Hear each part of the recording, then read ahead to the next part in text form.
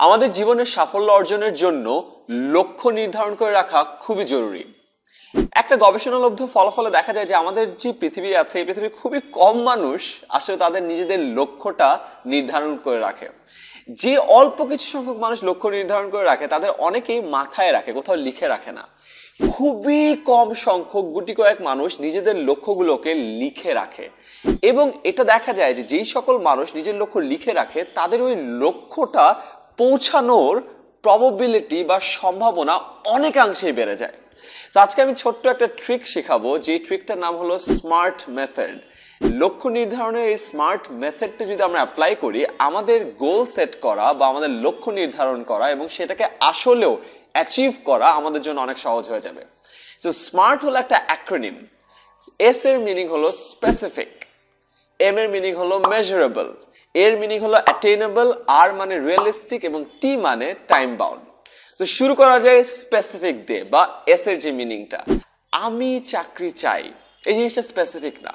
আমি কি চাকরি চাই, কোন ইন্ডাস্ট্রিতে চাই, এটা যখন আমরা বলে দেব তখন যেটা সেটা স্পেসিফিক হবে। বা আরো সহজ করে দিই, আমি খেতে চাই, কি খেতে চাই এটা বলতে হবে। ভাত নাকি ডাল, মাছ নাকি মুরগি, মুরগি হলে মুরগির আমি কিরকম পাবো, ভুনা চাই নাকি ঝোল চাই, এই জিনিসটা যখন আমি স্পেসিফাই করে দেব তখন জিনিসটা আমাদের অনেক স্পেসিফিক হয়। ফর এক্সাম্পল, আমি দুপুরবেলা ভাত দিয়ে ডাল দিয়ে মুরগি চাই, মুরগিটা হতে হবে ভুনা মুরগি। সো এরকম স্পেসিফিক ওয়েতে আমাদের গোলগুলো সেট করতে হবে। M for measurable. আমরা যে কাজটা করছি ওটা যেন মেজার করতে পারি। বলা হয় যে what cannot B measured cannot B improved. মনে করেন আমি ওজন কমাবো, তাই ওটা আমি মেজার করতে পারি।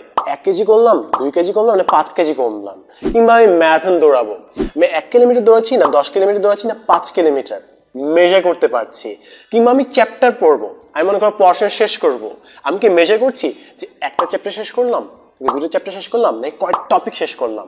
তো যেই কাজটাই করছি না কেন ওটা যেন আমরা মেজার করতে পারি, নাম্বার দিয়ে যেন কাউকে বোঝাতে পারি যে এতগুলো শেষ করলাম, এত কিলোমিটার দৌড়ালাম, এত কেজি ওজন কমালাম।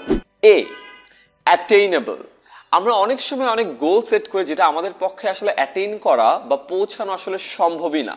যেমন অনেক সময় আমরা প্ল্যান করে, আচ্ছা পরীক্ষার আগের দিন তো একেবারে সব শেষ করে ফেলবো। পরীক্ষার আগের একদিনে যদি সবই শেষ হতো, পুরো 6 মাস বা 1 বছর সময় আমাদেরকে কেন দিত? তাই পরীক্ষার আগের দিন আমাদের রিভিশন করাটা সম্ভব, সেটা অ্যাটেইনেবল। আর পরীক্ষার আগের দিন আমি সব একেবারে তুড়ি মারবো এবং সব হয়ে যাবে, এটা অ্যাটেইনেবল না। সো আমরা যখন গোল সেট করবো বা লক্ষ্য নির্ধারণ করবো, আমাদেরকে অবশ্যই খেয়াল রাখতে হবে যে গোলটা আমরা সেট করছি বা যে লক্ষ্যটা আমরা নির্ধারণ করছি সেটা অ্যাটেইনেবল কিনা। আর ফর রিয়েলিস্টিক। যে জিনিসটাই চিন্তা করবো না কেন, যে লক্ষ্যটাই সেট করবো না কেন, ওটা তো একটু বাস্তবসম্মত হতে হবে, তাই না? আমরা চাইলে আজকে বলতে পারি যে আজকে পুরো শহর আমরা একদম ক্লিন করে ফেলবো, কিন্তু এটা কি রিয়েলিস্টিক?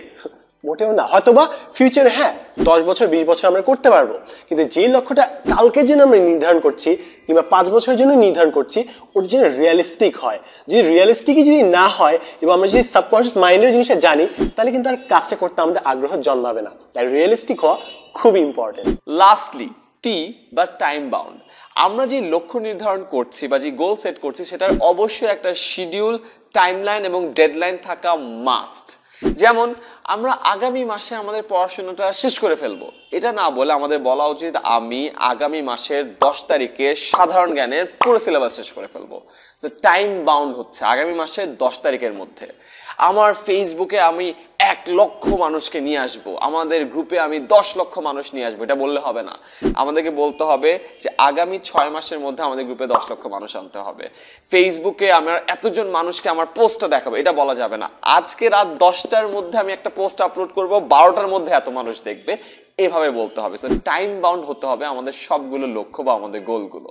এই ভিডিওর শুরুতে একটা কথা বলেছিলাম, যারা কিনা তাদের গোলগুলো লিখে রাখে তাদের ওই গোলগুলো অ্যাচিভ করার সম্ভাবনা অনেকাংশে বেড়ে যায়।